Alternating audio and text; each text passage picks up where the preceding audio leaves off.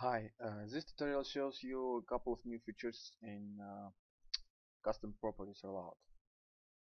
So first thing I want to mention that it's possible to assign a RayFire Fragmenter modifier using this custom properties rollout. All we need to do is just select this object. As you can see, it updates automatically, and pick different Voronoi fragmentation types. As you can see, wood splinters and bricks doesn't support this, only this 6 fragmentation types. So all you need to do is just select this object, or maybe more. You can select several objects. Assign custom properties.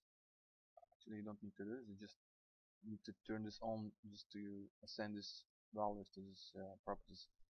Pick a fragmentation type you need. Set properties like 4 iterations and 34 spring points, and click add.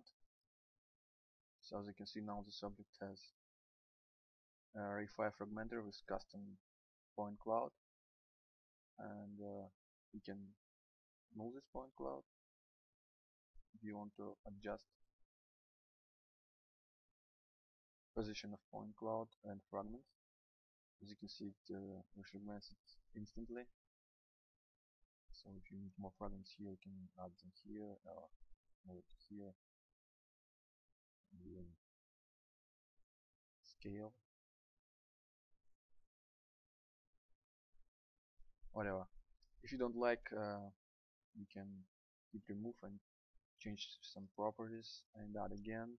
If you like this one, you can keep it. If you don't like, click on remove, change properties,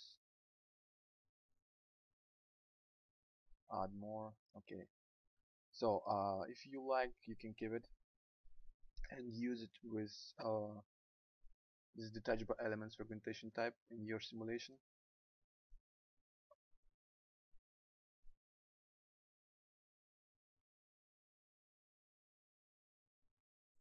If you don't like, you can try any other, like radial.